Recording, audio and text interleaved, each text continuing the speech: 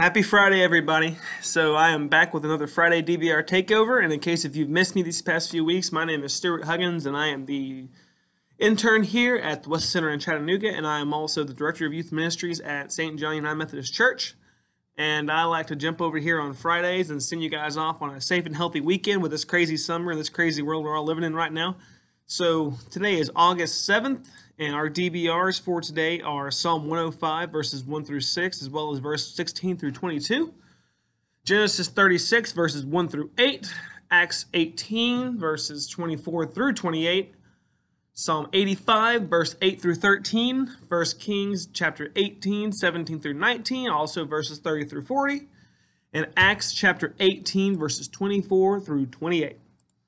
So I want to focus on Psalm 85, 8 through 13, but it's a pretty short psalm, so I'm just going to go ahead and we're going to dig into all of it right now, just give you guys a little bit of a bonus DBR for the weekend. All right, so it says, "You, Lord, showed favor to your land. You restored the fortunes of Jacob. You gave the iniquity of your people and covered all their sins. You set aside all your wrath and turned from your fierce anger." Excuse me, I can't talk today, guys. "Restore us again, God our Savior, and put away your displeasure towards us. Will you be angry with us forever? Will you prolong your anger through all generations? Will you not revive us again, that your people may rejoice in you? Show us your unfailing love, Lord, and grant us your salvation. I will listen to what the Lord says. He promises peace to his people, his faithful servants, but let them not turn to folly. Surely his salvation is near those who fear him, that his glory may dwell in our land. Love and faithful meet together. Righteousness and peace kiss each other. Faithfulness springs forth from the earth, and righteousness looks down from earth, and the heaven will indeed give what is good, and our land will yield its harvest. Righteousness goes before him and prepares the steps for his way." So again, I'm going to chunk it up to the, let's talk about the first verses 1 through 7 first, and then we're going to jump into 8:13, which is what our DBR is supposed to be about today. So again, 85, 1 through 7 is kind of a prayer for the continuance of the former mercies that the Lord has had on us, right? So the sense of present afflictions should not do away the remembrance of the mercies that we've been given so far. The favor of God is the fountain of joy and peace to all nations, as well as to people themselves, not just nations, but to people, individual people. So when God forgives sins, he covers it completely. And when he covers the sin of his people, he covers it all of it, right? Not just the not so ugly stuff, right? All of it. So what the pardon of sin is more of a compassion to us when Christ, our intercessor, has stood before thee, right? Thou hast turned away thine anger, his anger, right?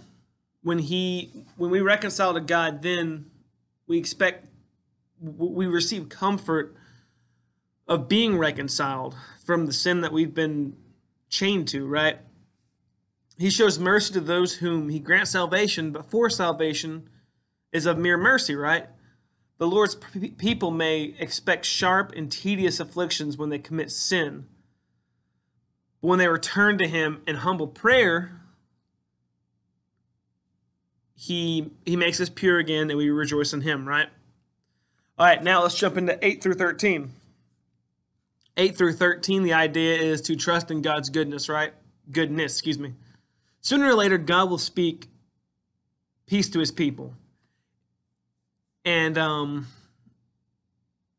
if he doesn't command outward peace, yet he will suggest inward peace to us, speaking to our hearts by his Spirit.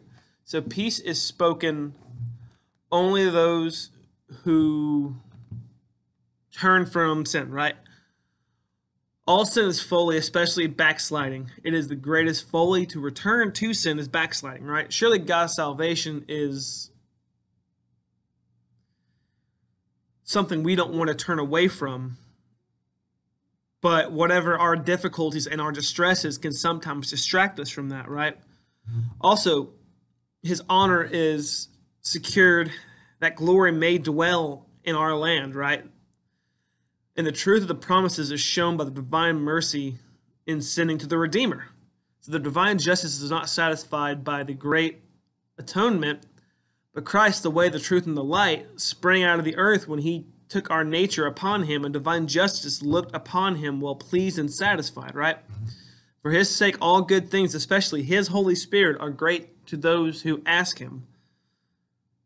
Through Christ, the pardoning sin becomes fruitful in good works, and by looking to and trusting in the Savior's righteousness, we find his feet in all of our steps that we take. So righteousness is a sure guide, both in meeting God and in following him and being the best Christ-like example we can be as Christians. Well, all right, guys. That's all I have for you guys today. It was a little longer than usual, but I think we all got through it. And I will see you guys next Friday. Peace.